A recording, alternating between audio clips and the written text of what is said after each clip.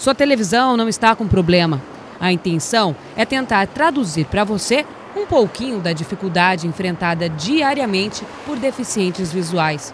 E histórias para traduzir essa realidade não faltam. Já aconteceu de a gente estar andando na pista tátil e de repente se você topar com uma árvore, né? Então, assim, o que era para me servir, para me proteger no meu deslocamento de acontecer alguma coisa, acabou me atraindo para um obstáculo que me provocou um acidente. Regulamentado há 1 ano, o programa de acessibilidade obriga a instalação de pisos táteis nas calçadas, além de exigir o perfeito estado de conservação. Passíveis de multas, as pessoas correm contra o tempo para promover as melhorias. Em alguns bairros da capital, principalmente nos mais antigos, como aqui no bairro Mambaí, os moradores vão sentir mais dificuldade para se adequarem à lei, devido à quantidade de obstáculos nas calçadas.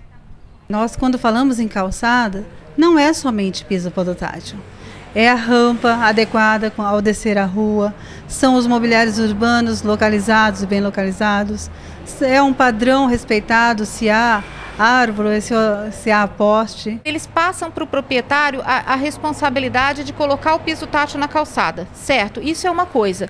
Mas e aí? Você coloca o piso tátil aí na sua calçada. Tem uma caixa de serviço, tem um orelhão, tem um poste. Não cabe ao proprietário do imóvel, entendeu? Entrar em contato com as prestadoras de serviço, porque as prestadoras de serviço são concessionárias do poder público. Para a representante do CREA, a única forma de acabar com o problema seria deixar a adequação por conta de um único órgão. Faça essa execução completa, né?